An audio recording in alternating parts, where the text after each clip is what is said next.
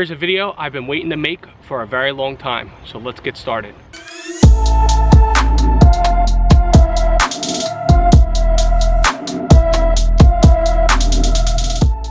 So like I was saying, I've been waiting to record this video for a very long time. I watch a lot of YouTube videos out there of people and how they weed whack, or some people call this the Weedeater. I call it the WeedWacker. But I've been watching a lot of videos out there and it drives me nuts sometimes how some people weed whack. So just a little bit background. I don't want to come off like I don't know what I'm talking about. Me growing up, my dad had a lawn business. I've been working with him since I was 13 years old, all the way through I graduated college. So I've cut a lot of lawns in my day, so I know what I'm talking about when it comes to weed whacking. This right here is just an Echo. It's a commercial weed whacker right here. The model is a SRM 261. I've been using this for years. This thing's probably over 10 years old. It's just your traditional bump line right here. You bump it down to feed your line. You take it off, you feed your line back in when it empties out. This thing runs really good. I just keep it tuned up every year and it's been running solid. So today I just want to go over some tips on how people can improve themselves on weed whacking and how to always walk forward and not backward when you weed whack. So when it comes to weed whacking, first thing you want to do is make sure you hold the weed whacker the right way. I have my hand here on the throttle for my trigger. I have my right hand here on the handle. Now don't get me wrong, some people may hold it the opposite way, like this. I hold it this way. This is how I've always held it. You can hold it any way you want. It's the same concept on both sides. So first, this is the weed whack, just plain straight. Obviously you're just going to hold it down level enough. You don't want to scalp the grass. Obviously you want to keep it on a level surface so you're not scalping any kind of grass. But the most important thing that I wanted to talk about today was edging. Edging is very important, especially for your sidewalks, your flower beds, things of that nature. And this is where I see most people do it the wrong way and how they can improve it at home. So for edging, very simple concept. As long as you have a pretty good edge already started, and I'll leave a link to a video that the Lawn Whisperer did down in the video description below. He talked about how to form an edge if you don't have an edge already. There's a lot of great tools that you can use. If you have a stick edger at home, that's great. You could always rent an edger at Home Depot. They're very inexpensive. But if you have an edge that's very overgrown, then I suggest you go out there and get something like that. Now, when I say an edge that's overgrown, what I mean is if you can't see the point of where your grass is and your sidewalk is, or your driveway, whatever, that's where it's overgrown. So typical people, if they've never edged before in their life, their sidewalk, their driveway, or anything, it could be overgrown as much as a couple inches over into this part of the sidewalk or the driveway or whatever. And in that instance, what I suggest you do, like I talked about earlier, either rent an edger. They're very inexpensive from Home Depot. You can definitely rent those. If you have a stick edger, what I mean by stick edger is instead of having your weed whacker end, they have an actual stick edger on them. They're interchangeable. This weed whacker here is not interchangeable, which is fine for me, for my purposes. But if you have one of those stick edger attachments, it's really great. You can just go along the edge here, and then you can take either a spade or a flat shovel and then just scoop away the overgrown edge. And then from here, once you do get an edge down pretty well, all you really need, in my opinion, is just a regular weed whacker just like this. So when you go to edge a sidewalk with your weed whacker, it's very easy to do. All you have to do is hold your hand just like your typical locations, your one hand on the handle, your one hand on the throttle, and then all you have to do is just flip over the weed whacker. Then all you have to do is move your hand right here. You have your elbow up like this, and then you can have your weed whacker at a nice angle right here to edge. So when you go to edge your sidewalk, it's very simple to do. All you have to do is just a matter of flipping your weed whacker over.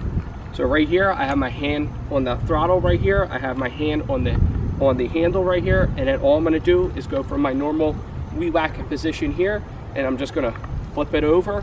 I have my elbow up. I have my hand on the handle right here. I just moved it down, and then from here, all I have to do is just glide the weed whacker right down the edge of the sidewalk right here, and I can easily cut my edge. And then when you get done, when you get down to a certain point, all you have to do, flip it back over, and then you just keep going along the straight side. Very simple to do. Anybody can do this. It just takes practice. I've done it over time. Obviously, I've done it for many years, so now I'm very good at it. but it's just that simple. All you gotta do is take your WeedWacker, flip it over, put it down on your edge, and obviously you don't want the head all the way down into the sidewalk. You want it up a little bit. That way, if it's all the way down, it's not gonna spin very good. Remember, you do have a WeedWacker cord on here. So just think about it. If it's all the way down the ground, this cord is not fully going around the right way.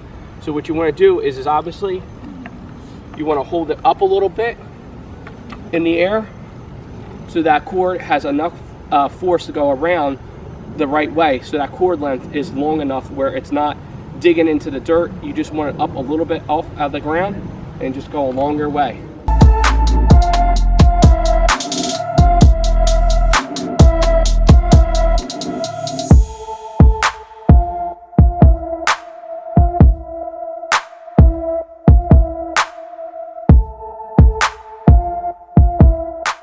One of the things that drives me the most nuts is the way people walk.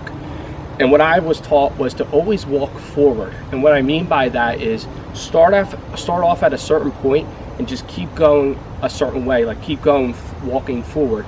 So you're not going backward and then forward. And let me show you what I mean by that, because I know that probably sounds a little confusing. So what I'm gonna show you is, what I typically always do is I start with the outside curb.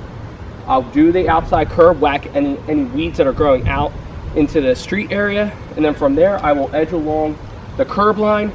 Then I'll do the sidewalk, come down, edge off this little part right here, and then from there I'll edge that sidewalk down to that end of my perimeter where my house is. Then I'll go up there to where the fence line is, WeedWack straight along, and then come down this way. That way I'm not walking backwards and I'm not going to certain points. I'm always walking in a certain pace to walk forward. I'm not walking backward.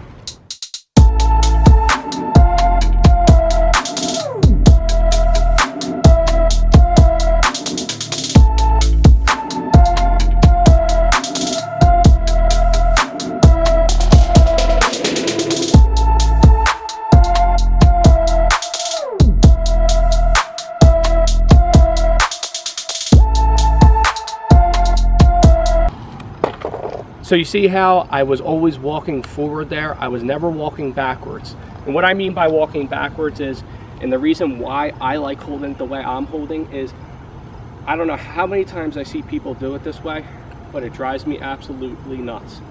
Is I don't understand why, and please comment below if you like doing it this way and tell me the reason why, but why do people walk backwards when they WeedWacker edge? And this is what I mean by walking backwards. Well, I don't get the walking backwards thing. Like, this just doesn't make any sense to me. Our motion and the way we walk, we want to obviously walk forward. I mean, for me, stability wise, I just feel like you would be more stable walking forward as opposed to backward. And imagine walking backwards your whole property. Imagine if I walk backwards doing this whole area. And what I mean is instead of me walking forward, if I had to do this the whole time and try to angle up this angle the whole time, in my opinion, it makes no sense. So if you can, try start walking forward. Obviously, some parts, you know, where you edge, obviously like flower beds, and the way the reel here is spinning, obviously it can kick up into a flower bed, or the way, you know, the way you're walking. But in my opinion, what's the point of walking backwards? Try walking forward, people. I mean, it just drives me absolutely nuts. I've always walked forward, and I've cut, like I said, many lawns in my day. And at the end of the day, I've never tripped. I've never fell on my ass. I've always walked forward, and I've never had a problem. So I'm going to show you another example of how I always walk forward, and I'm never walking backward when I go to edge my lawn. So what I'm going to do is I'm going to start out on the curb line down here, edge down, come up the curb, go down the sidewalk, come up the sidewalk, go down my driveway here, and then come around my flower bed and then stop. And you'll see I'm always walking forward. I'm never walking backwards. So let me show you.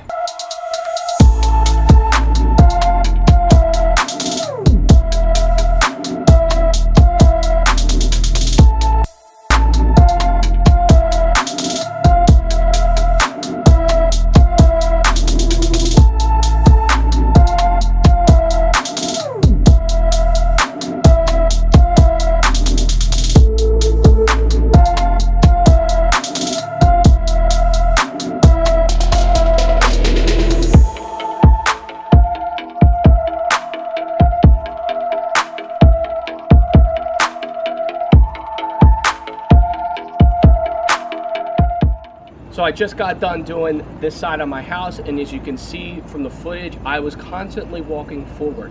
I wasn't walking backward. There was only one spot that I did walk backward. There's one spot where the edge needed to be defined a little bit more. So obviously I just had my trimmer over just like this, and I just walked back just a little bit, and I just defined that edge by moving my hands back and forth with the WeedWacker.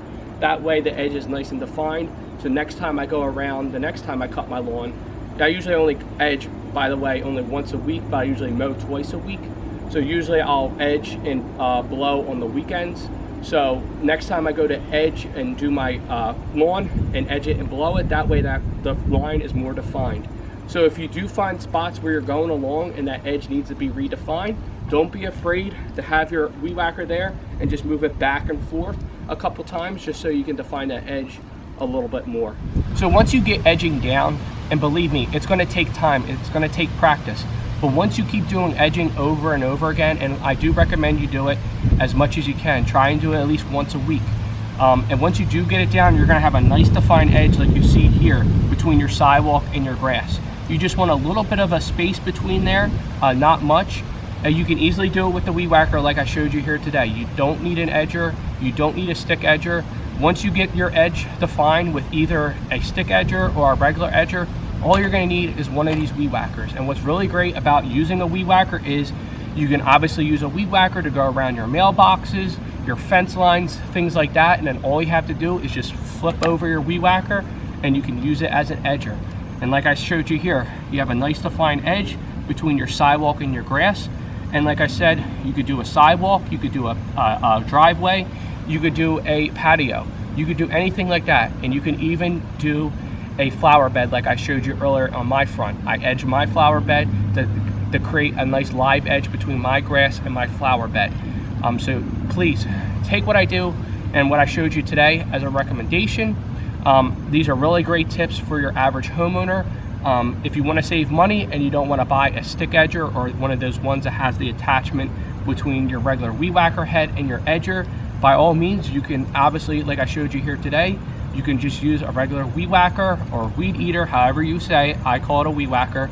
You could just use a regular WeedWacker like I showed you here today to edge your lawn. So that's pretty much it, you guys, for today. I just wanted to show you what drives me the most nuts out of any video I watch on YouTube. Like I said, I have a ton of experience when it comes to weed whacking. Seriously, guys, I have been using a WeedWacker and a blower since I've been 13, all the way through college and until I graduated college. So I have cut many lawns in my day, so I do know what I'm talking about. I know the benefits of walking forward on doing multiple lawns in one day as opposed to walking backwards. It will save your back, it will save you time. So please take what I showed you today, try to use it in your own lawn and at home. Believe me, it will help you. It will make you a better weed whacker and a better edger in the long run. And before I go today, guys, I just want to show you a quick update of the Mountain View seed that I threw down right here behind me. It's been almost exactly a month since I threw it down over Labor Day weekend, and as you can see, I mean, it's looking really great. It's coming great. I am changing up my spoon feeding program. I had to do a little nix in it, and I'm going to change it up, but that's for another video. So if you haven't subscribed to my channel yet, make sure you hit that subscribe button so you don't miss out on future videos. And like always, guys, if you found today's content helpful or if you enjoyed today's content, make sure you smash that like button. It helps out with the channel. It helps out with people finding the videos in my channel. So again, smash that like button if you enjoyed today's content. And like always, guys, I'll see you in the next one. If you're interested in the 5 steps that I did for my fall overseed, check out the video right here in the end screen. And if you're interested in the day 4 germination that I saw in the seed right here behind me, the Mountain View seed, check out the other video in the end screen. And like always, hit that subscribe button right there in the middle if you're new, and I'll see you in the next one.